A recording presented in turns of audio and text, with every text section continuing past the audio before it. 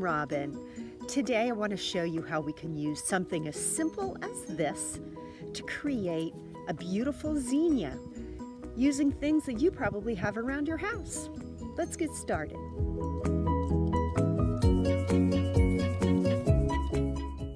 To make our pine cone zinnias, all we need are some pine cones, some clippers, your craft paint.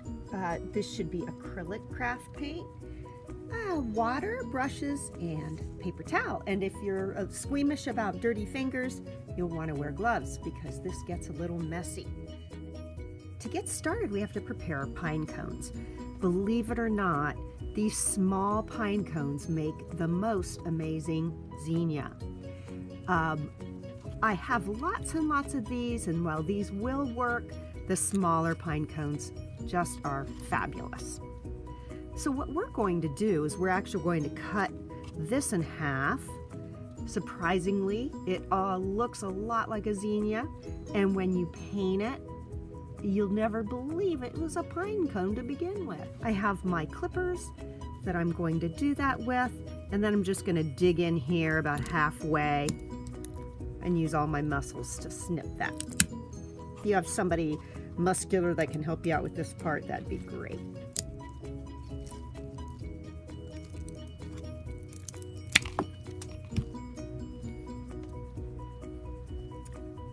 And so this is what I have.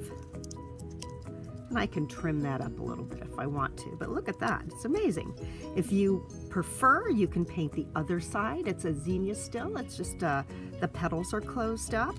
So I really, really like these open ones, so that's what I'm going to use.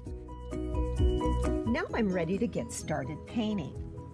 I've looked at lots of pictures of zinnias, and I have decided to paint an orange one. So I've laid out the colors that I need. I'm using a rather big brush. Any kind of brush will work. You don't need anything fancy. And I'm just going to cover that whole thing with my brush. The orange does not cover very well, so I can either go back and put a second coat on. I'm going to try to mix a little of this thick white with it to see if that helps it cover a little bit better. That really is working well. You can also put a coat of white, like a base coat or a primer on it. So as I'm brushing that on the top, I'm just going to kind of poke at the insides of it to get the paint stuck in between those petals.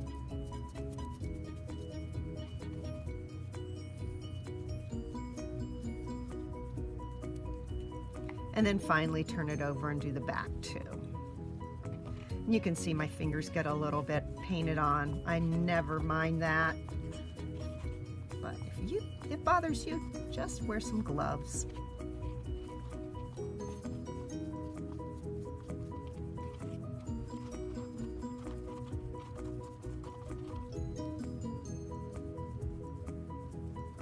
If you want to, you can even blend in a second color.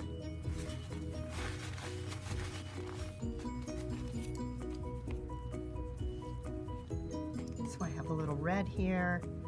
I can give the tips of my zinnia a little red, or maybe put the center a little bit red. If you decide you've painted something and you don't like it, hey, just paint over it. It's the beauty of painting.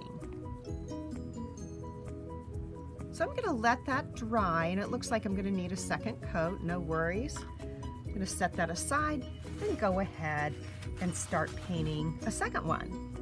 This is dried, so I'm ready to go in and add my center color, which almost all zinnias have a little yellow to it.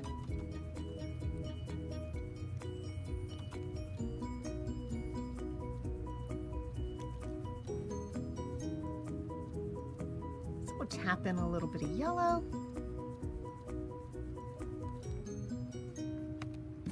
And again, if it goes where you don't want it to go or you don't like it, you can always just paint over it.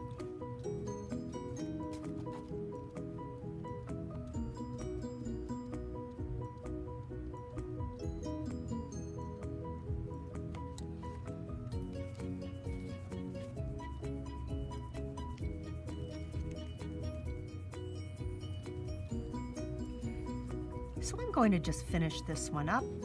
I've got a small brush and I'm just tapping in that little bit of yellow.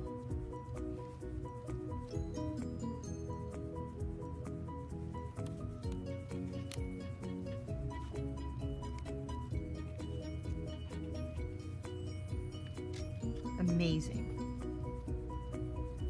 Happy creating.